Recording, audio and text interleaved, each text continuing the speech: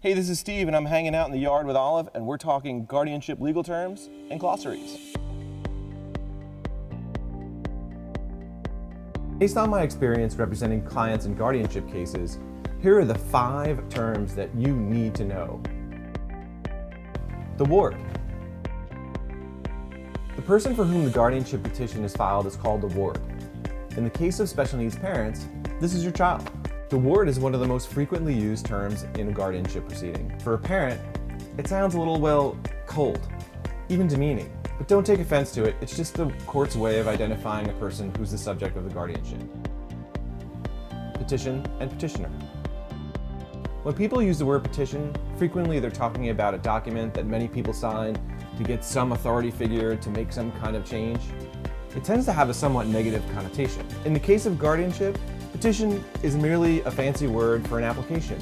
It's the formal written document you file with the court that asks the court to begin a guardianship process for your child. As the person filing the petition, you may be referred to as the petitioner. In the context of guardianship, this word's connotation is neither negative nor positive. Letters. This isn't a note that you send in the mail to your cousin. Letters is the official legal document given to you by the court when your application for guardianship, remember that's called your petition, is approved by the court.